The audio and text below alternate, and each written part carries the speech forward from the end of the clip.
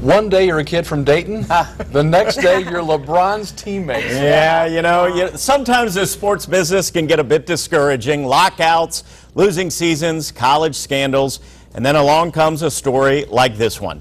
Former Dunbar Wolverine Norris Cole was selected in the first round of Thursday's NBA draft.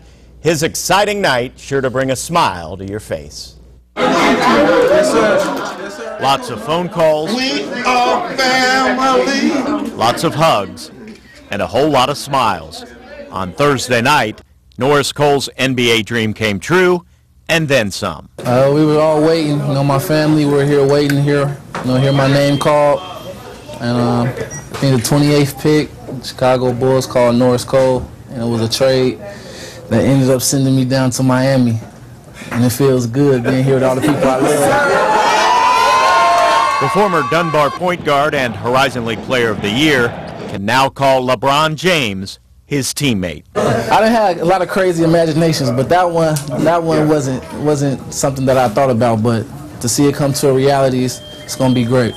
I've been cheering for them guys all year. When they came together, you know, those guys are all my top favorite players. So to be able to go down there and play with them, it's going to be great. Cleveland State got a true diamond in the rough when it signed Norris Cole 4 years ago. Move forward 1 year, and who knows, Norris Cole could be shining with an NBA title in South Beach. I'm not going to be too brash, but I'm going to go down there and play my role and try to take us to the next level and get the championship. Not one, not two, not three, not four, not five, not six.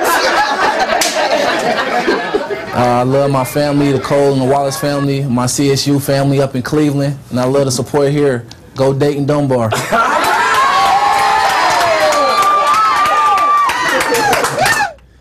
What a great time for that young man, Norris Cole, and what a fantastic family. We wish them all the best. My thanks to 2 News videographer Josh Ames for capturing the magic moments.